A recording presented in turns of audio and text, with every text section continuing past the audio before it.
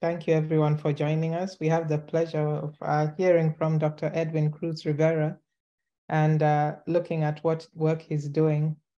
It will be interesting to see a different side of what goes on. He got a supplement in the RCMI looking at climate change. So we're excited about that, and we look forward to working together and hearing about what you're doing. So Dr. Cruz-Rivera, please. All right.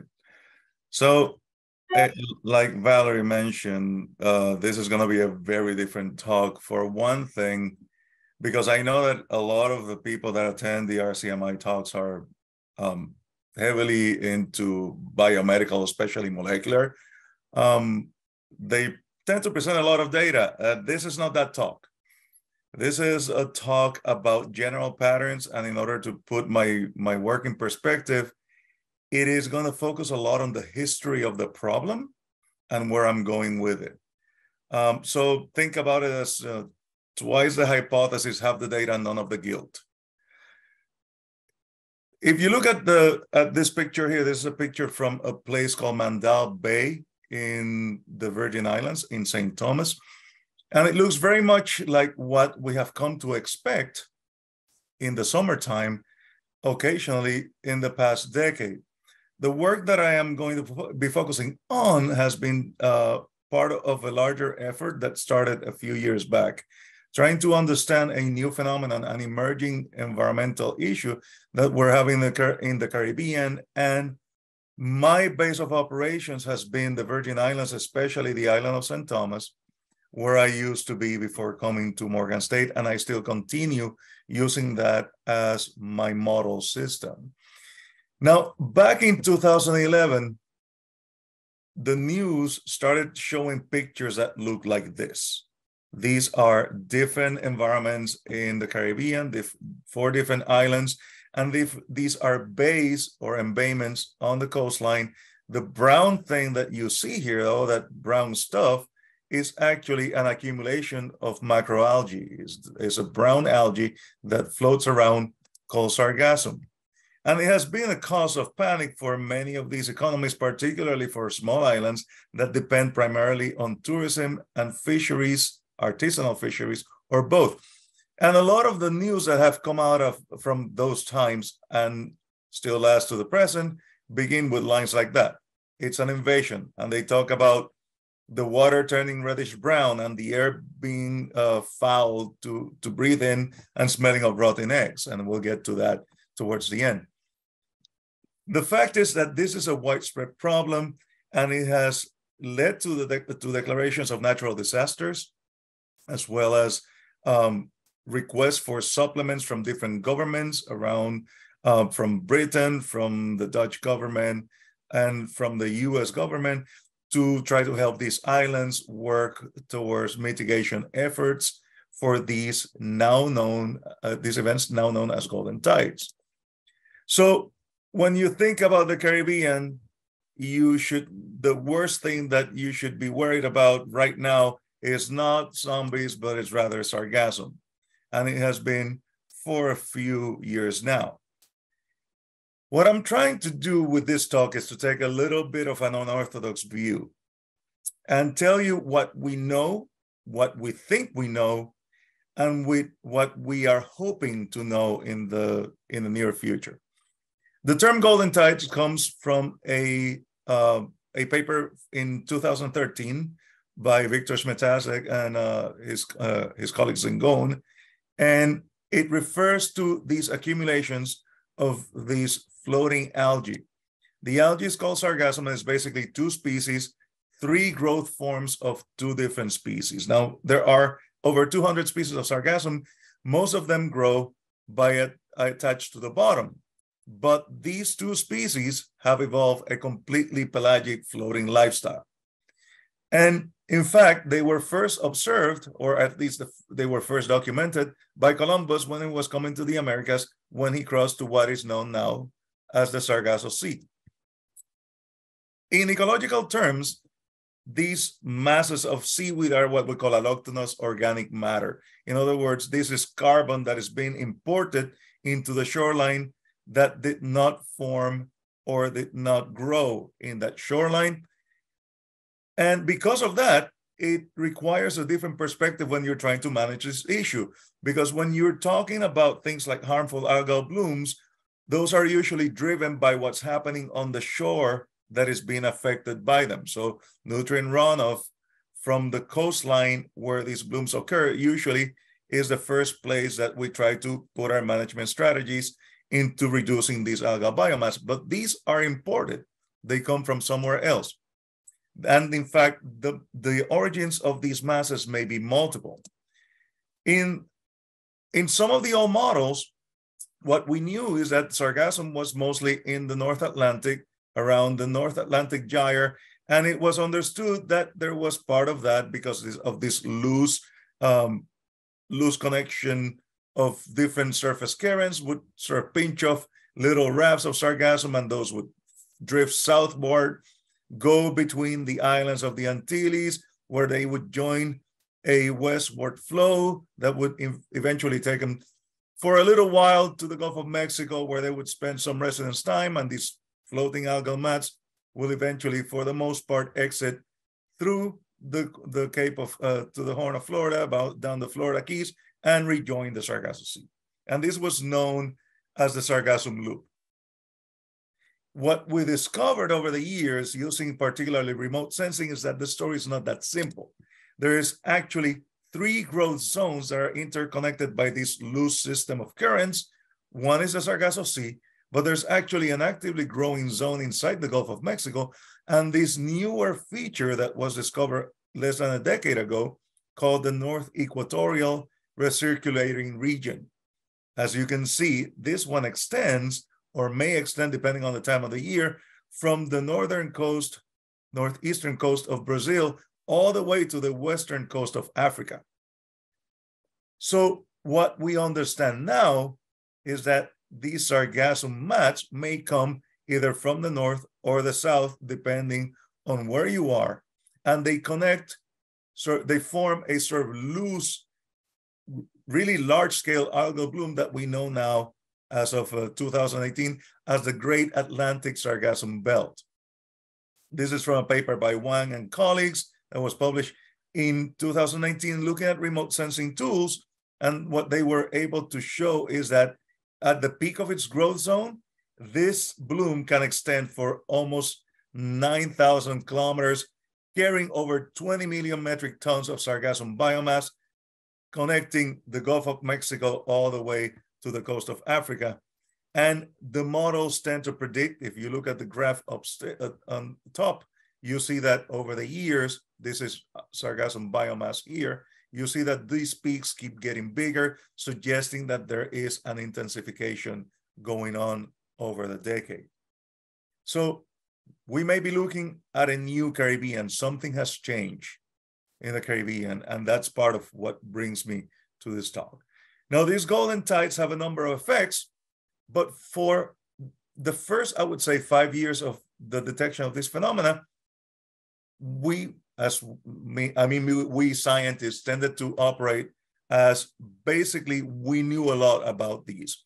Some of the effects include the obvious, harmful effects on marine life, choking of turtles, choking of fishes, corals, smothering of seagrasses, dead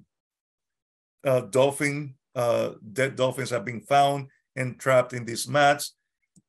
There is also, of course, physical barriers to artisanal fisheries, particularly those that depend on net fishing, because these would clog nets, or the mats would entangle propellers of small boats and keep boats from going out.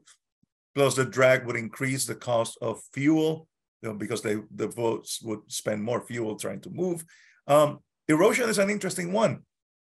Depending on how you actually try to clean the sargassum from the coastline, you may be actually increasing erosion or decreasing erosion, because the sargassum, as it mixes with the sand, it tends to stabilize the sediment, and it serves as basically a fertilizing medium for dune plants. But because people tend to remove these using heavy machinery, then that effect of the heavy machinery is actually eating up some of the coastline. The ones that people focus the most are the human dimensions of these events. And people often look at either fisheries or the effects on tourism. So the other aspect that is important in terms of economics is how much does it cost to manage the problem? So the beach cleanings do not come for free. And even though there's a fraction that is done by volunteers, for the most part, these cleanings are either done by the government of the islands affected or by private entities such as hotels. As you see it, this is a novel environmental problem, but we have been managing this problem, or at least approaching it, the same way that we approach other harmful algal blooms. So all this stuff and how to deal with it and what to do in case of an event belong to the category as we know this. And the reason why I accept that that's the way we've been operating is because this paper from 2015, in which I documented this die-off, these white spots that you see here are dead fish. These are clupeids, the group that belong to which anchovies and sardines belong to. And this is in the northern bay of St. Thomas, called Mandao, where this massive die-off was found. When we tried to publish this paper, it got rejected twice. And the reason for rejecting it is because we knew that this happened. Except we didn't know that these things were happening at that time. And it actually took me, it took a letter to the editor asking the reviewers to provide one paper, just one, that showed or demonstrated a die-off related to a microalga in the history of science for them to go like, oh, maybe we didn't know as much as we thought. But that inertia of thinking that we know more than we actually do has dominated the way that we are approaching this environmental problem. There has been an increase in the productivity of papers in the topic of sargassum. And I had to go back, of course, the skeptic scientist in me had to go like, well, do we really know that much about this problem?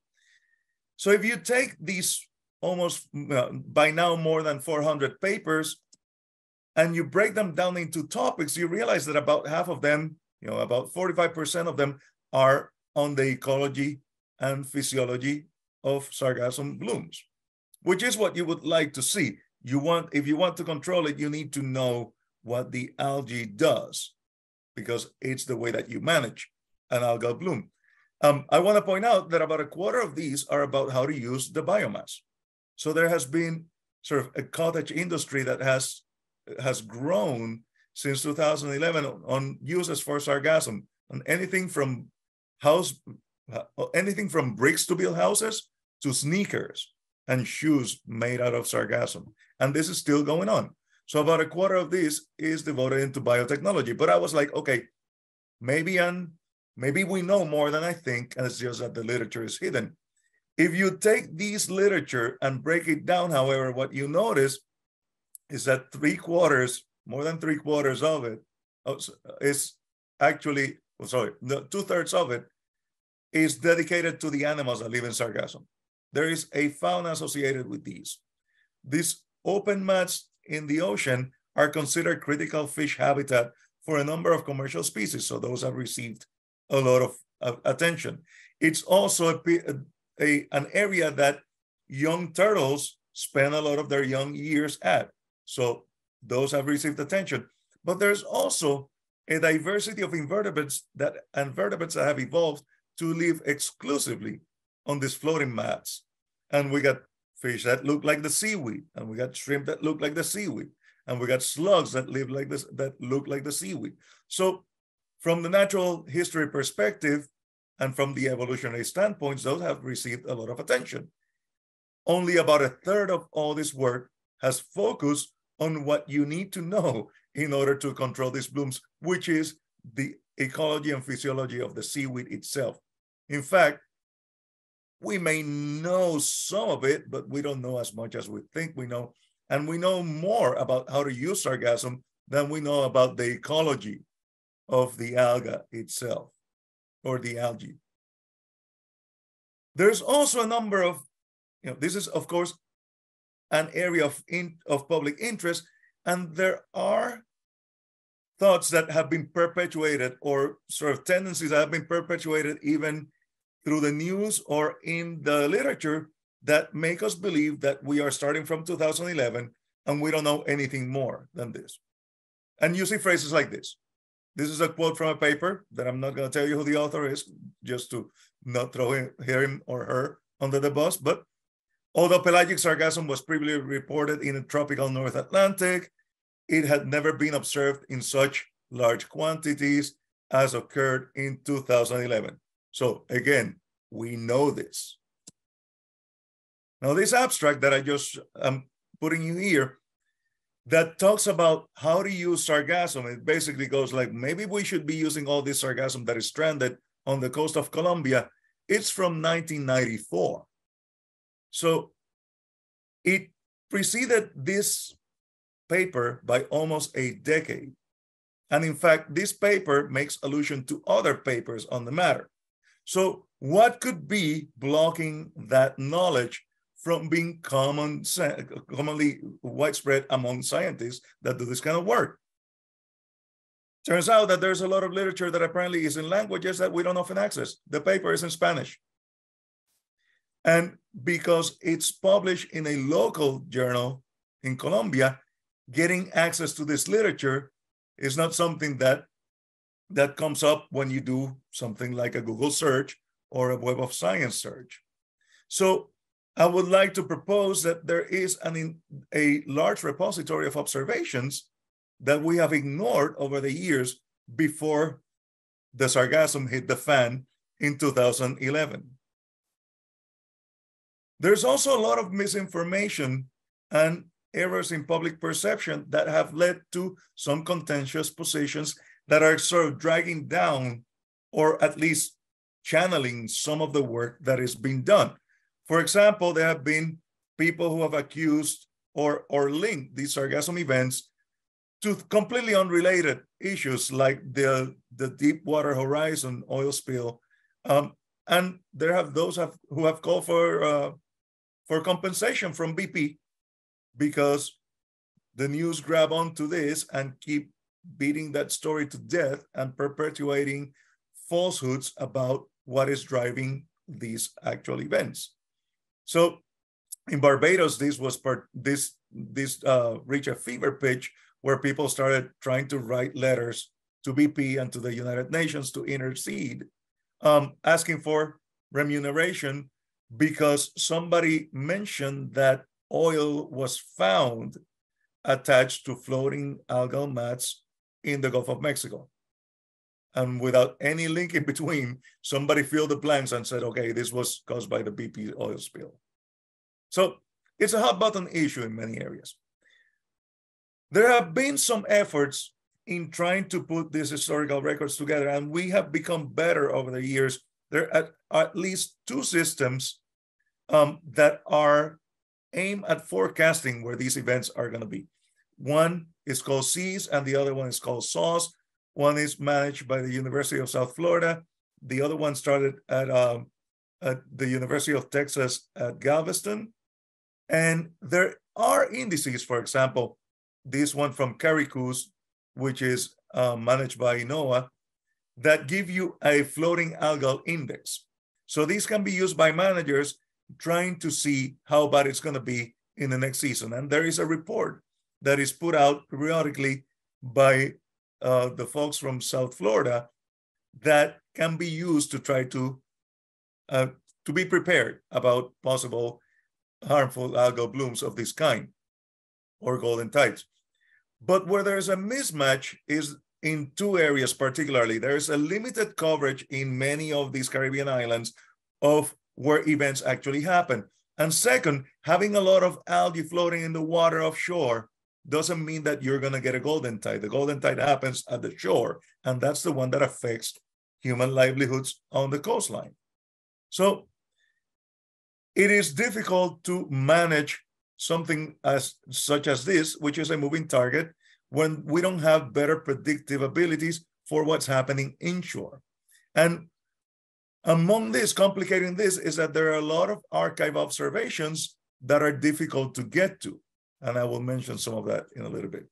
So some of the knowledge gaps that I'm grappling with and trying to come up with a better, a more cohesive picture for includes, are golden tide events matching what the models say that is going to happen in the future, particularly under climate change scenarios? How do these increased sargassum mats in the ocean actually match to what's happening on the shoreline? And for that, we need to have better predictability of sort of small-scale seashore circulation. And what are the impacts of golden tides on the environment and human communities? A lot of these cannot be completely disentangled from one another. To illustrate some of the challenges, one of the problems with baselines and accumulating observations is that if you look at different sources, you will come up with different pictures. If you look at only the literature, the scientific literature, and you look at St. Thomas or the Virgin Islands for that matter, it looks like this has only happened once. That star is Mandel Bay. It illustrates the one paper that has been published on it, which is the one that I showed you. If you add observations from some of the newspapers, then you come up with more places that have reported these. And if you open this to networks of people, if you do this using social media and asking for observations, then the picture keeps growing and growing and growing. So one of the things that I believe is that citizen science is going to play an important role in understanding and predicting where these events are going to happen in the future. Now, there are efforts to do this.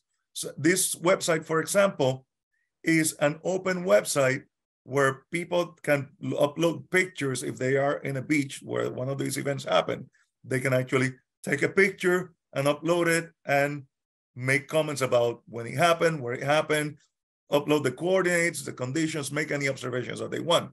The problem is that in order to use these data, you need to pay a ton of money. So it is not public access, even though it is publicly uploaded. So this is one of the barriers that we have.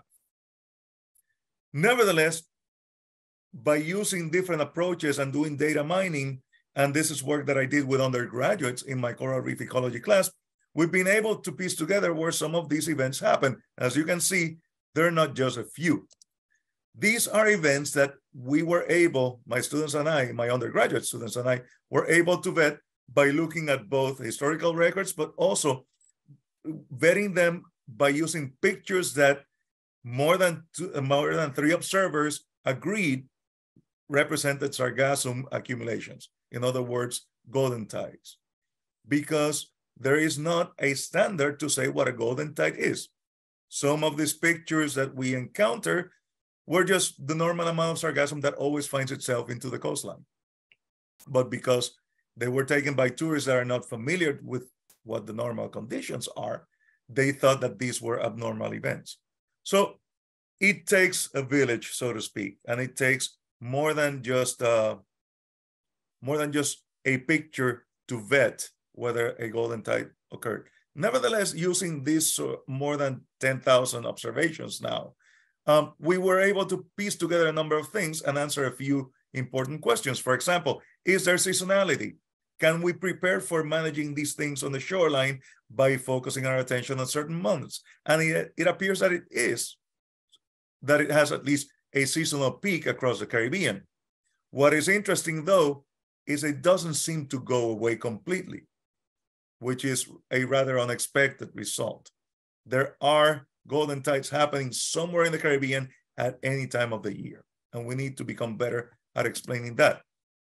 We also found that the frequency is increasing, which is what you would expect if this is an intensifying problem. We do not know what the drivers are. Climate change is probably going to be in the mix, but also eutrophication of the Caribbean at large is another important factor here. There's also very uneven sets of reports. Some countries appear to have many reports, whereas others have only few. And the question becomes whether this is a real pattern or just a function of where people go for vacation. because a lot of this is driven by people just going on vacation and having their vacation, quote unquote, ruined by the seaweed. So we need to sort of evaluate these observations with a little bit of a more objective lens here. As far as predicting where it's going to land, we don't have a good way of doing that. I know that there's many groups that are trying to approach that very question, increasing the accuracy of circulation models. One of the things that I did with my undergraduates was to look at some of the embayment condition indices that were developed by the geologists. And these indices were developed to try to predict the type of beach that you would find in a bay. Now, it turns out that in the Caribbean, a lot of the beaches that get affected by this are actually embayments. And in many islands, like the Virgin Islands, most of the coastline is comprised of small embayments, one next to the other, to the other, to the other. So if we can come up with some kind of applied index that takes the shape of the bay, which is what this does, and tells us something about their propensity to accumulate sargassum when it's there, maybe we have a very inexpensive tool, easy to use, something that is easy to calculate with free, so basically Google Maps, so free available data. And then by using this, maybe we can hone in our efforts better. And it turns out that if we do this, if we apply that index, which again, was not developed to predict sargassum, but to predict the shape of the beach, which is a function of internal circulation in the bay. If you do that, there is no effect of the length of the bay. So the depth of the length from the mouth to the beach. There is no effect of its orientation in relation to the equator. A non-significant trend in terms of bay area, but not surprisingly, the ones that say yes are the ones that have reported at least 3 golden tides in our database, and this is a data set of about 77 different beaches. The wider the mouth, the more prone that it is to accumulate sargassum. What was really interesting, though, is that when we applied that index itself, we found a very strong, significant pattern where we could discern bays that never had any reports of getting any golden tides versus those that had at least 3 of such events reported in the past. And it turns out that applying models, we get to about a 70% predictive ability in which that index, along with the width of the bay and other variables, allow us to be about 70% certain that a bay will get sargassum or not when the season comes. Now, 70% is not great, but it's not bad either. In terms of modeling, this is not a bad result. So we are hoping to develop this better and hone in with more data in order to make it a more useful tool for managers.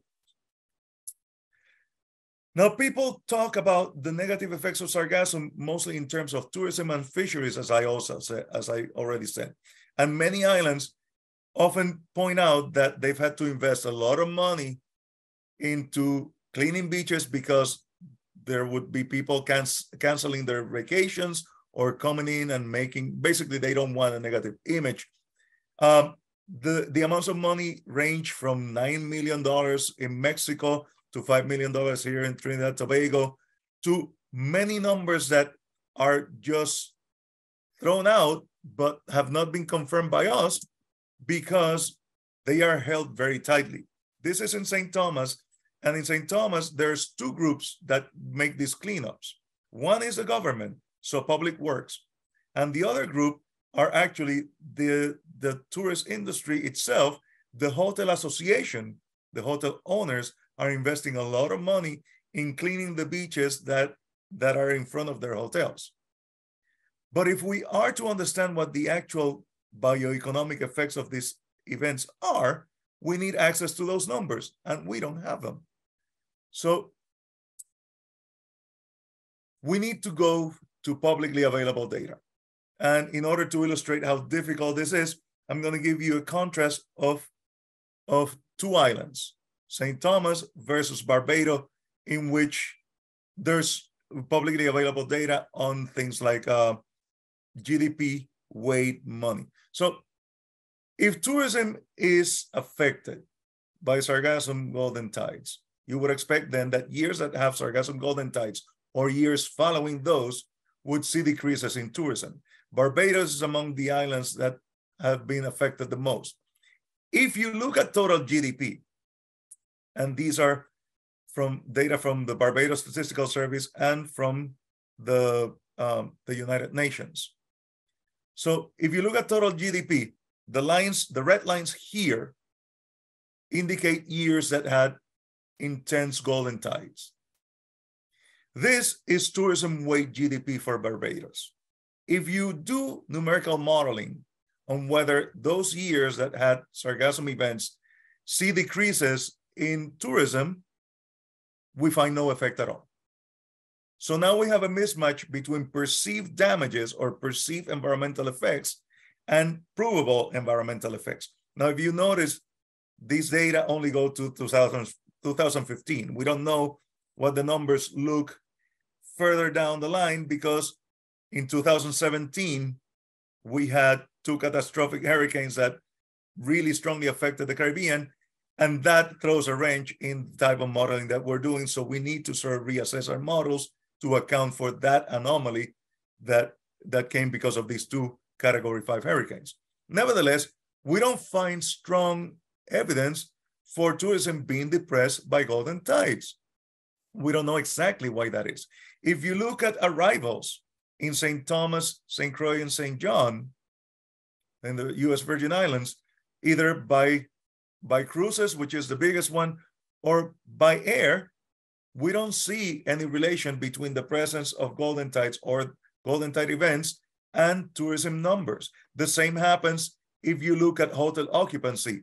But one difference between Barbados and the Virgin Islands is that we have data like this, like data like hotel occupancy and different types of arrival for the Virgin Islands, whereas we don't have similar data for comparison for many other islands in the Caribbean, because either tourism impacts are collected differently or because there is not a management agency that is collecting these data at all.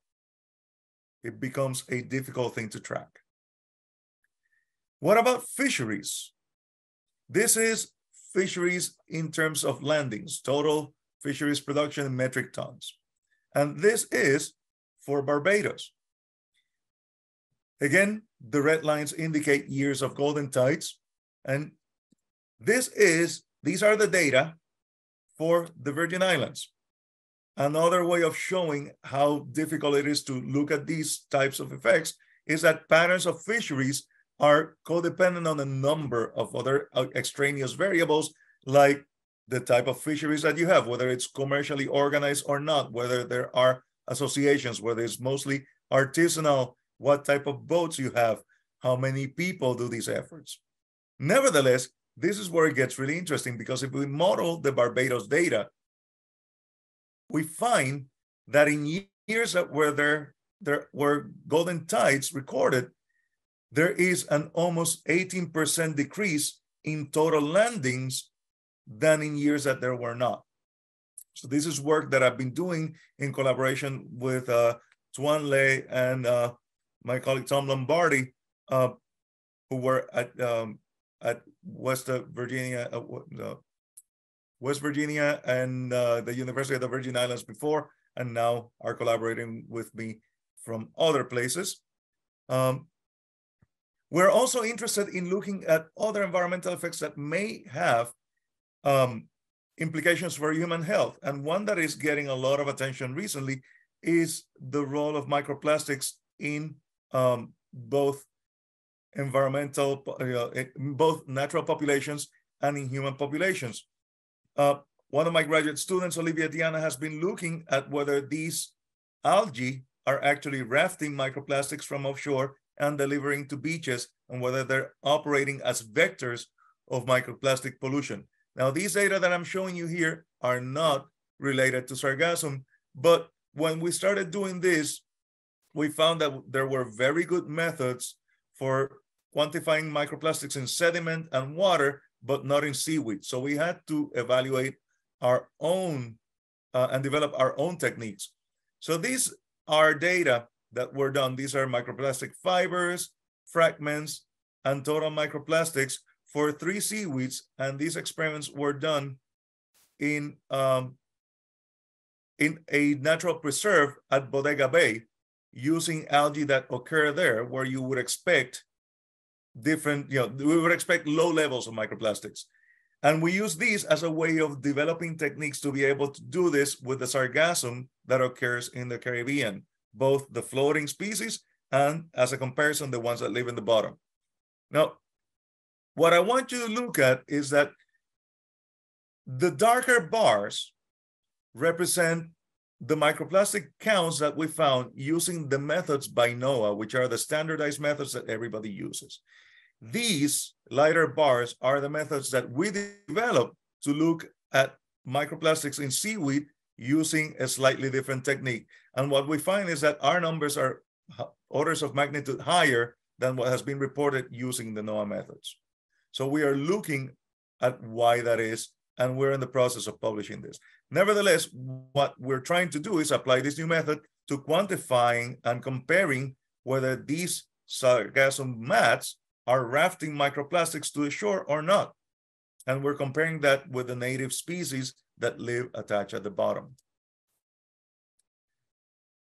So managing golden tides, of course, is of public interest, but it's not as easy as it sounds. For one, there are no existing baselines for many islands, or the data are difficult to get to if we want to hindcast and use that hindcast in order to predict what the future holds. There are no general management plans and no cost analysis for many places. We have greatly improved on these. Sargassum management plans are sprouting all over the Caribbean, though. So we are improving in leaps and bounds on this one. And the one that we have to fight the most is public perception and versus actual information, because there are a lot of misconceptions. And one of the greatest misconceptions is that all sargassum is bad sargassum. It's for those of you who are in the medical sciences, it's the equivalent of cholesterol, where at one point the word cholesterol meant only bad. So sargassum right now is at the stage of meaning only bad. But we don't understand what its role is on ecosystem function at large. For example, as I mentioned, there are animals that live all their life cycle in sargassum, or part of their life cycle in sargassum. 2 of these are these 2 shrimp. This is also work that I did with undergraduates. And it turns out that these ones are always found in the floating sargassum, but these guys have a shift in their life cycle where they live in the floating sargassum and then they jump ship and start living in the bottom of the ocean in the coastline. So we did experiments where we gave them a choice between the floating sargassum and the one that lives at the bottom. And we looked at where they were sitting after 6 and 10 and 24 hours. And what we found is that the one that has that sort of life cycle shift started using the local benthic sargassum more after 24 hours, whereas the other one was found all over the place. Why is this important? Well, because as much as we don't like to see the sargassum rafts, they may be important methods of delivery for completing the life cycle of species, which may have important roles in the ecosystem that we don't understand very well. So these may have implications for metapopulation dynamics, for genetic diversity of these animals in the shoreline. And if we start considering that all sargassum is bad sargassum and trying to get rid of it and divert it, we may be affecting other species that we don't understand as well. There's also the fact that there is an entire community that takes care of breaking down things on the shoreline. And that community includes a lot of different invertebrates whose job is to be basically the janitors of the coast. And they live off this imported organic matter that lands on the beaches. They include many invertebrates, from flying invertebrates like fruit fly, different types of fruit flies, springtails, roly-polies, amphipods, and isopods. They call them often sand fleas. And what we did to understand these is we took these pitfall traps where animals just basically fall, is exactly as it sounds, and we baited them with algae that live on the coastline or with algae that is coming in these sargassum rafts. And for some groups like the isopods, you know, there were no differences. There's the floating sargassum is here. This is another brown alga that lives on the coastline, and this is the local sargassum that grows on the rocks. No difference for isopods, no difference for ants, no difference for amphipods, except there was a slight increase between the local sargassum compared to one of the algae. But where it gets really interesting is if you look at the flies, we caught significantly more flies than in the controls for the floating sargassum. It was not different from that sargassum that lives in the coastline. And this is a very low replication because it was preliminary work. But what this suggests is that different organisms may be complementing their efforts or maybe focusing or targeting different resources. And these floating sargassum rafts may be actually feeding the biodiversity or helping maintain coastal biodiversity of these invertebrates, which in turn become food for larger things like shorebirds and small and larger invertebrates. These subsidies, which is the term that we use for this organic matter that accumulates from the shore, are poorly understood. And we have a good system in which we're to understand what that means for things like nutrient cycling on the coastline, because as I mentioned, if you look at the coastline of the Virgin Islands, it's mostly small embayments, one next to the other. In the southern part, there is Brewers Bay, and this is where the University of the Virgin Islands is. So Brewers Bay is an area that is very touristy. It has a nice sandy beach there that a lot of people go, and it's also blocked by the airport runway. So as you fly into St. Thomas, you're seeing the University of the Virgin Islands next to you. So next to it is Perseverance Bay. And in previous observations, what I observed is that the sargassum comes in, bypasses Brewers Bay, goes straight to Perseverance because Brewers Bay is protected and it doesn't get as much sargassum. So I was like, okay, this is a great opportunity to look at nutrient cycling on the shore. So what I'm expecting is that Perseverance is going to have a lot of carbon, organic carbon mixed in with the sand, and then Brewers Bay, what I'm calling Brewers Bay West, will have a little bit more, but still less than Perseverance, and then this Brewers Bay East would have the least. So I did this using a loss on ignition type of approach. You basically ash your samples and calculate the difference, and that gives you how much organic carbon. Long story short, it sounded great, but it didn't work. So Perseverance was higher than Brewers West, but it wasn't higher than Brewers East. So this is a little bit more complex and dynamic than I thought. However, it is important in terms of things like biogeochemical cycling and understanding nutrient conversions in the shoreline and the fate of these organic subsidies. So right now, I am recruiting a PhD student who will be tackling these interactions between floating mats and nutrient cycling on the sediments. So to summarize some of this, we have a decade of observations here, and we have made great theoretical advances and experimental work to a lesser extent on how what the effects of these golden tides are. But we still have many fundamental questions that remain poorly answered, not completely unanswered, but poorly answered. We don't know enough about the natural history of these shorelines. And that's something that people are noticing all across the world. It's not just in the Caribbean. We don't know enough about small circulation small-scale circulation patterns, which may be the dominant forces determining whether these mats occur in the coastline or not. This is, again, improving, and there's multiple groups, including colleagues that I'm working with, to try to enhance our predictive capabilities by developing these meso and sub-mesoscale circulation models to try to predict better where the sargassum is going to end. We know very, very little about how biodiversity is affected by these golden tides. We know a little bit about how it affects the aquatic side of things, but not how that connects to the terrestrial fauna and flora.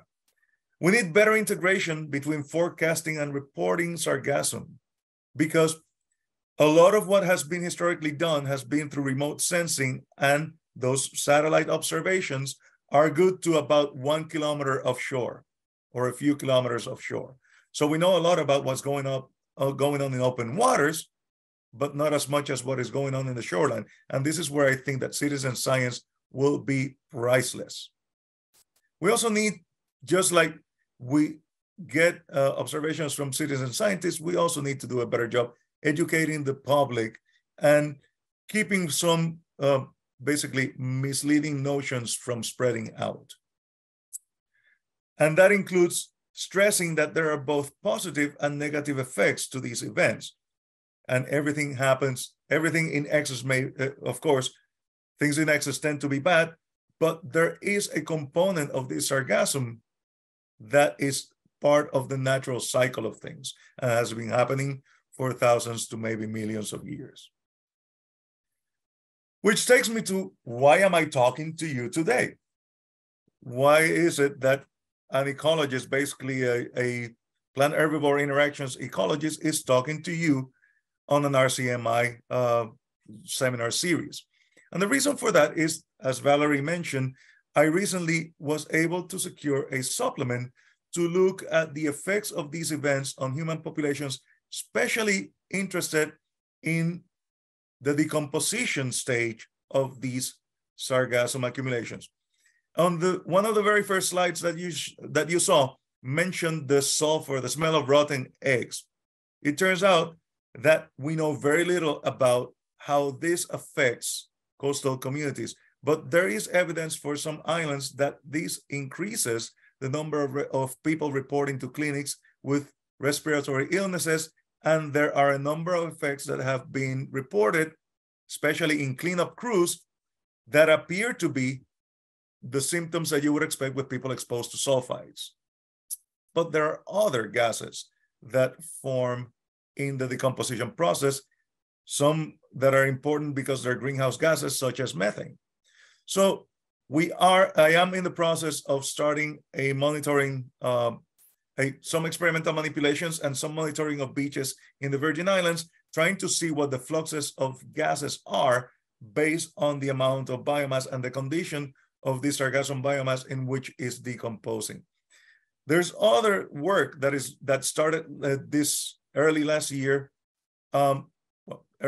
summer, I should say, looking at how decomposition affects nitrogen and phosphorus fluxes in these bays and how it affects water quality and sea life. And this is work that is funded by NASA right now, is the grant that is going to be accepting 2 PhD students through Morgan State to work on these issues starting this coming summer and from then on for a couple more years. And of course, one of those positions is also going to be looking at these interactions, but not between the seaweed, decomposing seaweed and the water, but decomposing seaweed and the sediments, along with a position that is funded through UBI, looking at the effects of these accumulations on coastal biodiversity. So the future looks bright in terms of studies. It looks grim in terms of sargassum, but hopefully we're going to be able to use this information to develop better strategies to manage, if not control, these events. There are a lot of people that contributed to some of the data. A lot of it, the vast majority of what I showed you, was done with the help of undergraduates that took classes or work on independent projects with me. particularly at UVI. I've been less successful trying to recruit students in the biology department here at Morgan State, but if you know of any, send them my way. They may get a trip to the Caribbean. My graduate students, Jim and Caitlin, are right now being funded through my NASA grant, and they're stationed at UVI. Their counterparts at Morgan State will be hired this year. And then my colleagues, Tuan Le, Tom Lombardi, and Paul Jobsis, who have been working with me on different aspects of what you saw today, and some volunteers that have become part of honorary members of the Cruz-Rivera lab. Begrudgingly, my wife, myself, Flores Diaz, because everywhere I go, I drag her with me and try to convince her that this is interesting stuff. And my buddy Ken Banks, who is a Virgin Islander by choice, not by design, and who's my guide on all these very difficult to navigate bays that I don't even know the names of sometimes. Of course, this is a composite talk, and I got funding. I gratefully acknowledge the funding from NSF in the past, and right now from NSF EPSCoR and from NASA, as well as a starting grant supplement from the National Institutes of Health. And with that in mind, I open the floor to any questions. How are these moderated? Thank you so much. If anyone has a question, just put your hand up with the, whatever you call those things, the reaction thing. Put your hand up if you have a question. And yeah, thank you for the talk. It was really interesting. I was wondering, while others are putting their hands up, is there a difference between different oceans like Pacific versus Atlantic or Indian Ocean? Like, can temperature play a part in the golden tides, do you think? So that is a really interesting question. The Yellow Sea in China is getting events like these, and they're using the term golden tides.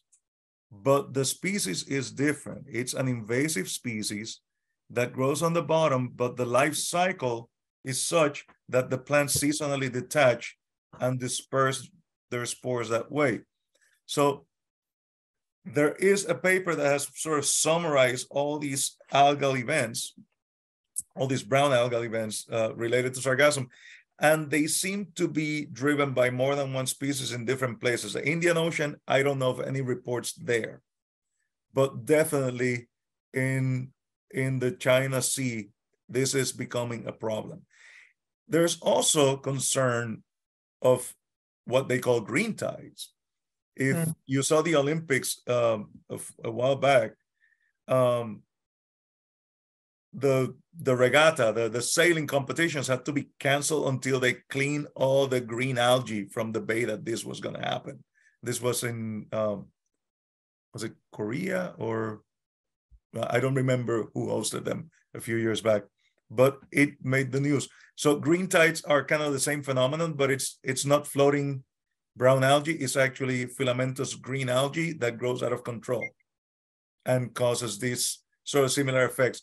In France, there's at least one recorded death of a person that was suffocated by the sulfides of one of these green tides decomposing, and a lot of die-offs from domestic animals also. Thank you. And I think we have time for one more question.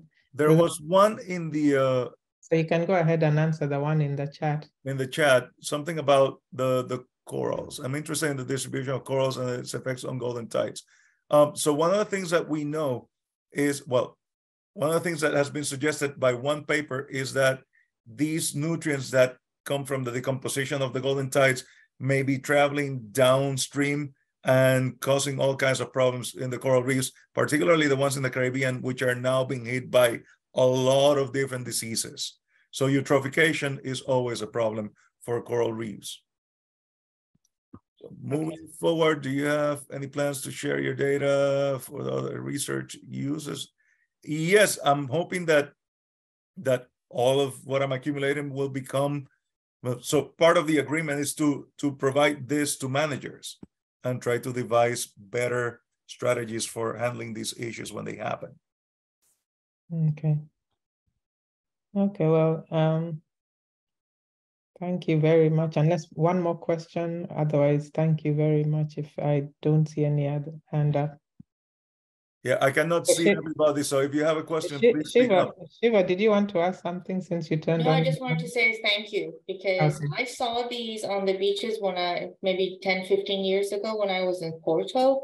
And I saw the leaves and they had these little bunchy heads on them and they were everywhere. And I was wondering what they were. Back in the days, I wasn't really in the habit of Googling or lensing, so I could see it. And I was like, what is this stuff? So thank you. Yeah. Now, every video that you see in the Caribbean for any purpose of tourism will have a bunch of sargassum in the background now, which didn't used to be like that. So Scott. Yeah. Hey, Edwin. Hey. Great presentation, sir. Really enjoyed it. It's very expansive. Of course, I have some interest in the economics. I appreciate you digging into that a bit. It's at a real rough level though, right? You're looking at like year by year and like if there is an event in a year, how might that have affected tourism? And of course, events can vary in magnitude. And I think like in your time series too, is like there was events like in 7 out of the most recent 9 years. So there's like, it's more or less perfectly confounded with whatever else is happening that's unobservable during that time frame. So is there a possibility of getting some finer resolution data on, hotel vacancies or spending or whatever, rather than just the year by year? But if you had week by week, you could really look into what's happening when there's a sargassum event and what happens that week, what happens the following week. Presumably, there's like some lag effect where people maybe hear about it in the news, and then there's diminished travel for some period of time. I mean, the possibilities are really, there's a lot of them. So yeah, what's your thoughts on that? Trying to get you on board on this one. I think we got to start pumping papers. I mean, you want me to stay in Maryland? I'm good with developing projects for Maryland, but I don't think that you're going to be opposed to going to the Caribbean. Okay, I knew you're going to get me in trouble by asking that. Okay, yeah. So your answer is like, I need to work on it with you. Yeah, no. So the resolution is very variable. I mean, we can get month to month for some islands. Week to week, I haven't seen any data set like that. But not all of these islands have a Department of Tourism. Yeah, we could usually the ones that keep track of these numbers. Yeah, we could talk offline about doing some beach surveys like they do. This is analogous to an oil spill. It's an episodic event. It happens. It's highly unpredictable. The way they explore the lost use, the economic impacts in Deepwater Horizon be very similar to what happens with the sargassum events. Yeah, I got some ideas. I've been trying to get the numbers. For example, how much money the Hotel Association or different hotels are spending in these cleanups. And everybody holds those numbers very close to heart. Yeah, I asked from the BI government how much Public Works was actually spending. They promised me the numbers. They never gave them to me. So it's very difficult to model things when all you have is question marks. Sure. Okay. Well, thanks, thank Edwin. you. Thank you so much. We've come to the end of the talks today, and it was refreshing to see something different. So thank you. Even for us basic scientists, we really enjoyed it. Okay. And so bid everyone farewell for today until next week. Thank you for inviting me. Okay. Thank bye. you.